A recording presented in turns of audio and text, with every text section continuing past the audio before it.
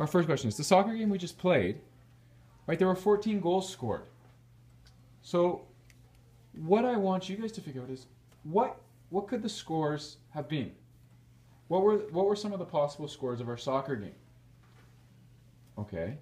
Also, think about two other scenarios. What if the score was tied? What would the score be? And also, if one team won by 2 goals, what would the score be? Okay. So, how many goals were scored in the game? Yeah. 14. So does that mean there would be more than 14 goals scored? No. Would there be less than 14 goals scored? Yeah. More.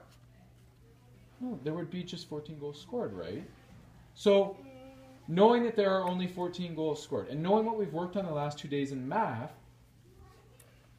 right, we're going to use that knowledge to figure out what those scores might be. And also, what would the score be if it tied? And what would be the score if one team won by 2? So we're looking at the first question. And in our soccer game, there was 14 goals scored. So what do you think we should do first? I do the 14. Okay, so let's count out 14. What color should we do anyway? You pick. Green. Oh yeah, the grass is green. 2, 4.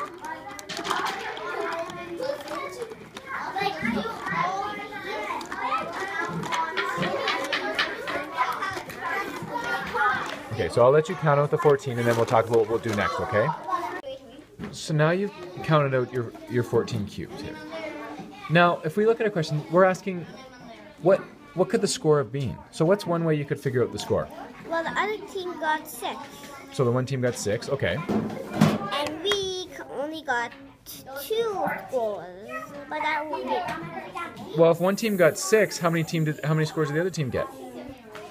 Well, these can be the girls, this can be the boys. Okay, so how many goals did the girls get? Let me see.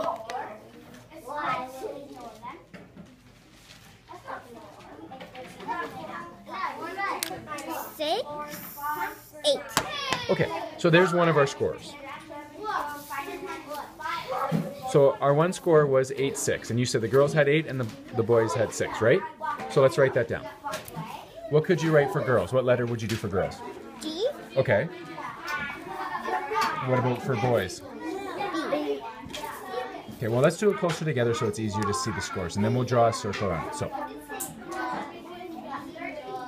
Okay. Wait, can I say G? Let's make sure. So when we do a G, we're gonna do, if you want to do capitals, we're gonna do a G that looks like this. And the boys, remember, the ball's gonna come back and bounce off the wall.